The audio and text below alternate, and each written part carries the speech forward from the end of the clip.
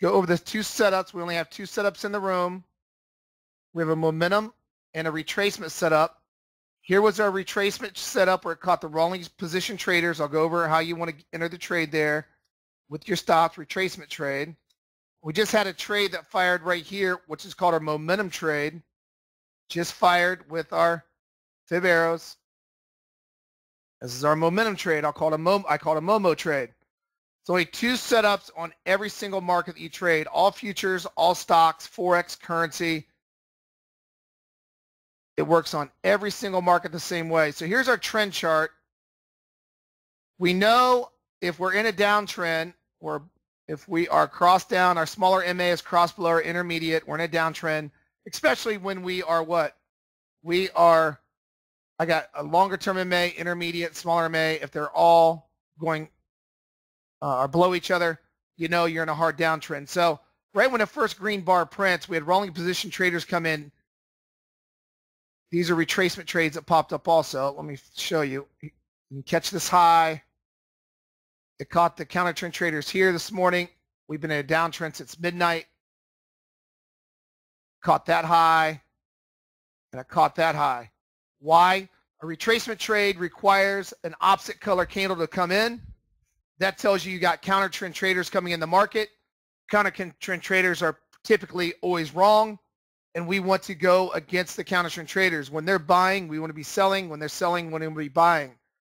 So what we want to do, how can you catch rolling position traders, is that moving averages we use for trend direction, not support and resistance, and not for crossovers, but we use it for trend direction. You can see we're in a hard downtrend in the market this morning. The first, after midnight, we had a green bar printed here. It caught the high here. I'll show you how we did it, how the market works, system works. A green candle closed here. Counter trend traders came in, caught this high, and then counter trend traders came in here, and it caught this high. So that's retracement trading. The last trade is momentum trading. Momentum trading is when you have all red bars and the market is just will not print a green bar. If that happens, let me bring over my far right chart, Fibonacci chart. If that happens, you want to look for a fib arrow, which is fired right here, to fire when the market retest intra-bar these averages right here. So if it retests these averages intra-bar, you look for a momentum trade. That's called a Momo trade. Okay? So if an arrow fires here or here, if it's retesting the bar, either one of these guys, you want to enter the market if it retests that small MA, if you're all red on the way down. So that's the difference between a momentum trade and a retracement trade. A retracement trade, you get opposite color candles come in. That's telling you look for a deeper retracement. Once it comes up for a deeper retracement, we can pull ourselves in with resistance on market profile or our symmetry dots, which I have tons of videos on you can play. But this video is more about stops. So play our last couple of videos on a retracement trade, momentum trade, and I got several videos how to trade both of them, play those. This video is about stops. So how do we get into these? I mean, once we get in these positions, these three retracement trades or this momentum trade, how do we play stops?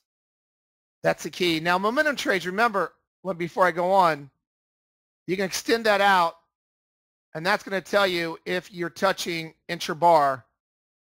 If you're touching intra-bar, well, what I like to do, extend it out at the same degree. There you go.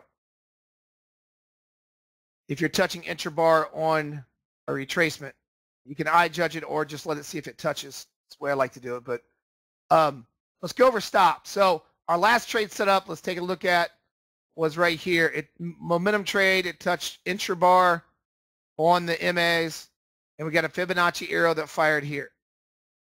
Right there at just before 810. So how do we play stops? Let me show you a way to play small stops. This is where we retraced up. All right, a fib arrow fired on this bar, exactly on this bar right here. Here's where the fib arrow fired up here on this bar. Fired right at this high, this bar. Fib arrow fired here. That's what was touching the trend chart and momentum trade. It fired right there. This is our pulling candle. Now let me show you how I can get real small stops on trading this system. I was showing a long-term trader this yesterday, and it works really, really well. So we know if we get a body candle close below, partial body candle close, that's your entry bar for confirmation. I got that small MA for that. Instead of having your stop 2 ticks above the swing high, what you can do is you can put it right at this swing high, the high of the bar. Now some of you, if you want to get a little bit wider, you can go 2 ticks above the swing high. If you want, all the top trades will never break the swing high unless you M top or W bottom. For example, yesterday we had a W bottom that happened and it took out the low after pulling you in and stopped you out before the first target. Then the second one hit and it took off like crazy. If you got your stop 2 ticks above the swing high, you're going to have larger stops. So you can't take a reshot at an M top or W bottom. Having a stop like this allows you to get smaller stops on every single trade. And so if you do get M topped or W bottomed, it allows you to re-enter the trade with a small stop. Now some traders like to do, we got a lot of traders like 1 tick above this swing, which is fine. But I put 1 tick above the swing is what I do. I like to put 1 tick above the swing. So what I've been doing lately, I normally keep my stop 2 ticks above the swing high on all trades. That's how I've always done it. What I'm finding with the system like this is I'm lowering my stop tremendously by putting it 1 tick above the swing high on the pull-in bar. And it's allowing me to have a 5 to 6 tick advantage on a stop. And that allows me almost to get it 2 trades to 1 trade. In other words, I have an advantage of having 2 trades instead of just 1 stop. I get a 2-for-1 on entering the market. The market should never break this pull-in bar high. So by placing it at the swing high or 1 tick above the swing, you will get stopped out on N tops and W bottoms. But you can still get stopped out at N tops and W bottoms as it was proven yesterday on this swing high. So what it does, if the market N tops or W bottoms sets a higher high on shorts or lower low on buys, it allows you in the market to re-enter and still have the same stop as an original first stop. So you get 2-for-1. So it's a really neat way to do it if you guys want to start following this because it's so accurate. The system's so accurate when you get a momentum trade or a retracement trade doing this, when it comes up, especially on symmetry dots, you come up on sim dots and it's a retracement trade and you get pulled in like this, you're stopped right there at the swing or not like 1 tick above the swing. It really lowers your stop. So this is your entry. Your entry is a partial candle close. Good to go. So let's say you were buying. Let's just say you were buying down here and this is support. Let me show you how stop would work down here. That would be your entry bar right there because you see the partial candle close above the small MA.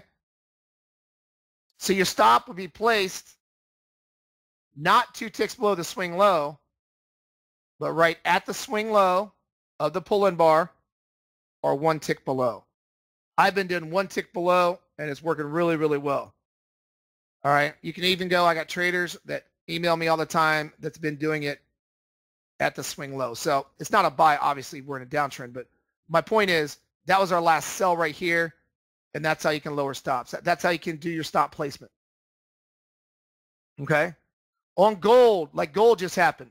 Let me show you gold real quick. Here's our gold trade that just happened. It came up, rolling position traders got caught. So if I'm a gold trader, it just caught this beautiful sell. So right now we're in an uptrend, right, on gold. And it caught the rolling position traders. Let me show you.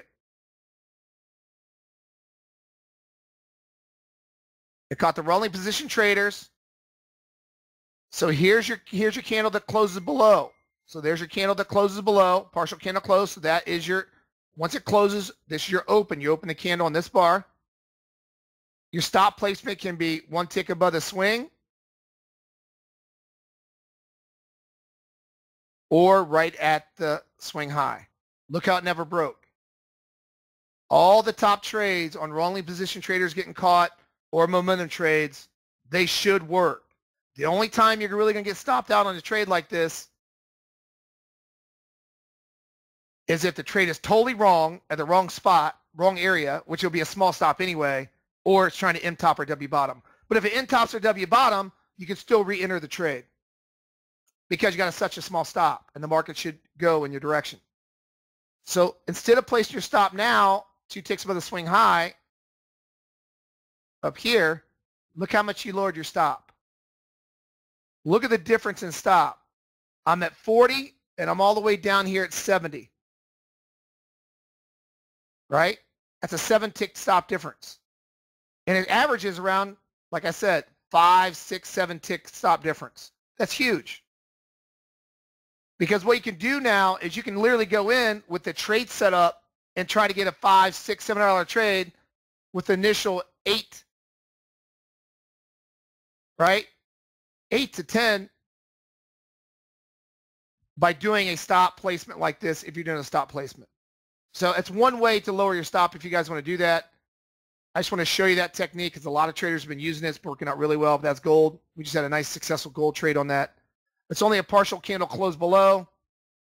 That's what you need, a partial candle close below. You're good to go. Okay?